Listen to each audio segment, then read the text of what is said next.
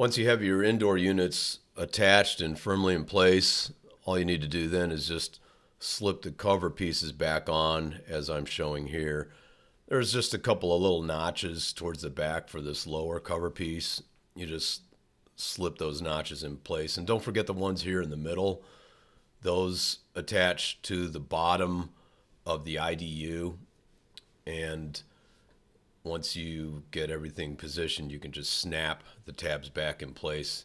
And I wanted to show you our new kitchen unit. Now this is the 7,000 BTU unit that we've installed. It's brand new.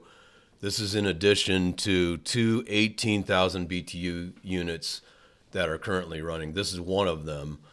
Now this is the one I moved. As you can see, that was the original porthole through drywall, which that drywall will be removed and a window will be sitting there. And I had to move that IDU just enough to allow for a window installation, as you can see there. So that's the 18K unit. We've also got another 18K unit, and we've got the 7K unit. Here's the line sets in place before covers are attached or put over the line sets. There's our compressor. I just wanted to give you a view of the 3 sets of line sets going into this compressor unit.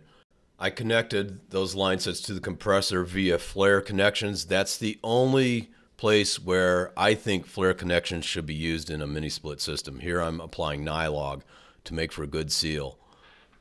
Previously there were flare connections connecting our IDUs to our mini split line sets, and they were notorious leakers. So I recommend flare connections only at the compressor side.